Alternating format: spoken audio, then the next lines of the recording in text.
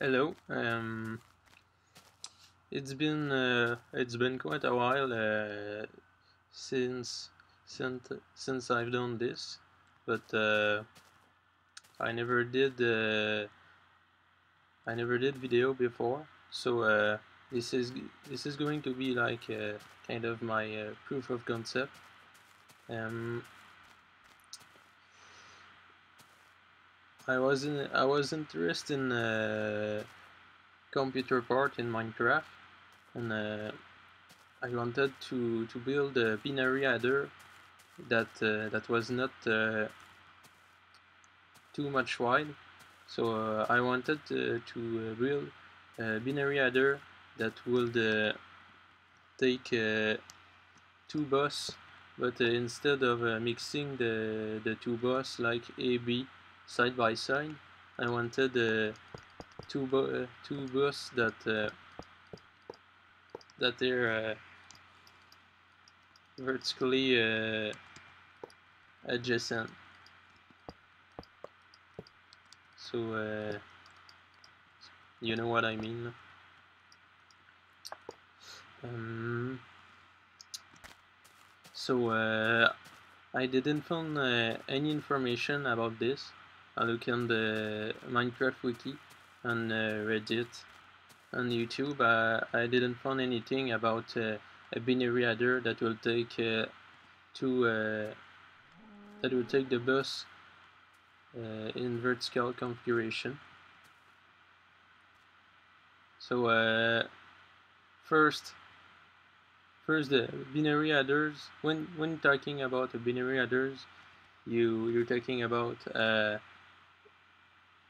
XOR gate. So this is my one block wide XOR gate.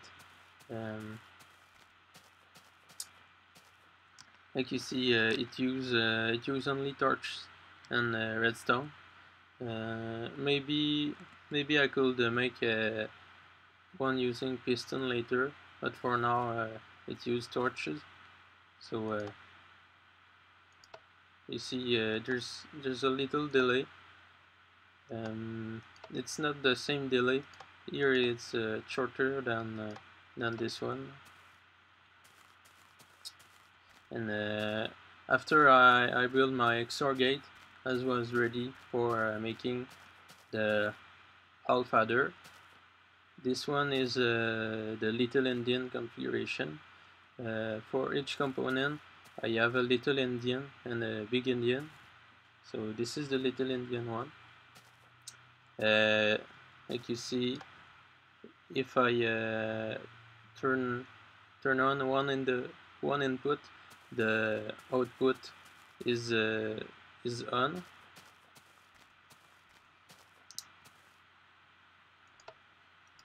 See, on again.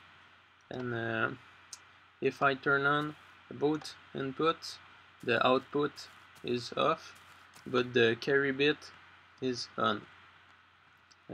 Same thing for the big-endian configuration. Carry bit on when the two inputs are on. Then this is the full adder. I have two versions, and each of the version have a little-endian configuration and a big-endian. So I say the width is 2, and the carry is on the third row. You'll see why later. So same thing. Now it's getting bigger. The delay is getting bigger too. So you see, there's quite a delay. I think the top one is slower. Yes. And same thing down the alpha adder. If the two input are on, the output is off, and the carry bit is on. So like the alpha adder, it can carry out, but it cannot accept a third input. The full adder here, he accepts a third input, that come from the carry bit of another full adder or half adder. Right now the half adder, the carry bit is one block too low to be able to carry on the full adder, but you just have to build the half adder on block higher. So this is the second configuration of the full adder. It is one block lower, one block longer, and the output is much lower. The output is one block higher than the highest input. So if you see here, you have your two input here, but the output is higher. So the second configuration is more inline. And if you want, you can already go down to the same level by putting your exit here. You put your redstone like this, and you have the output at the same level than the one of the input, the highest input. And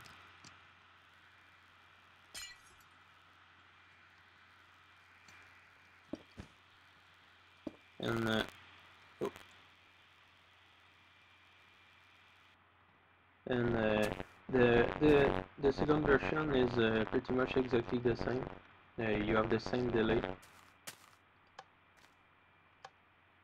and actually those designs are already improved for a previous version I had before. In the first version I had, the two repeater here were 4 torch to invert and reinvert and invert and reinvert to jump over those points where it could connect. But then I replaced it with repeater, so the delay is 2 ticks shorter than my previous version. And like you see here, it's very easy to place. You place your first one here, then you get your schematic.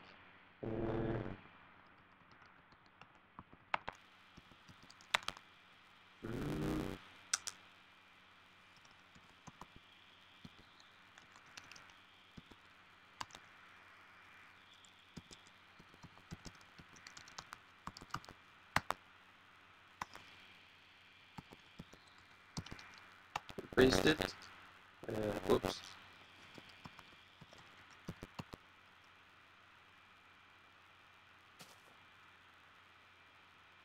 What? Oh. Here.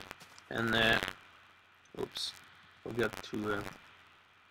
And like you see, the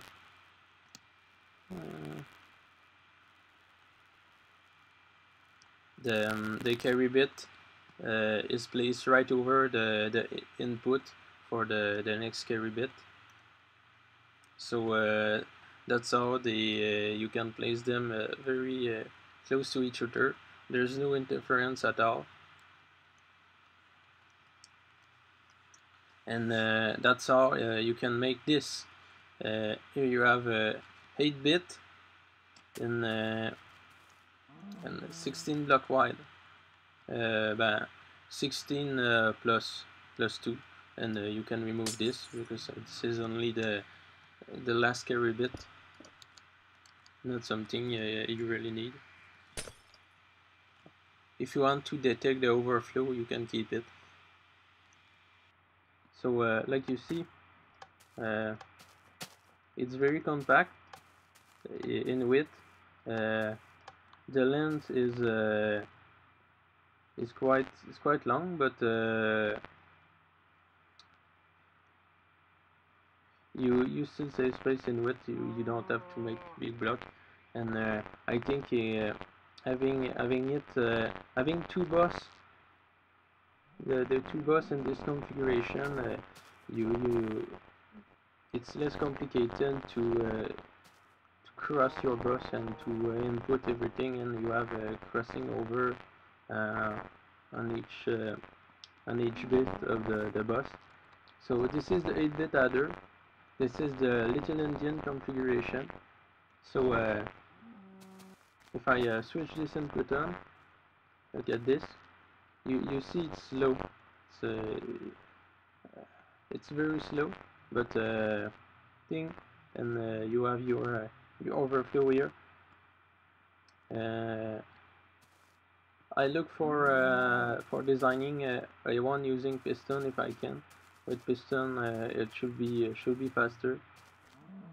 I don't know if it's possible to build an instant one using piston. Probably not, because maybe yes too. You can try building one if you want. The schematics for this are included in the video description. You can download them. Thank you for watching this, and I hope it was interesting.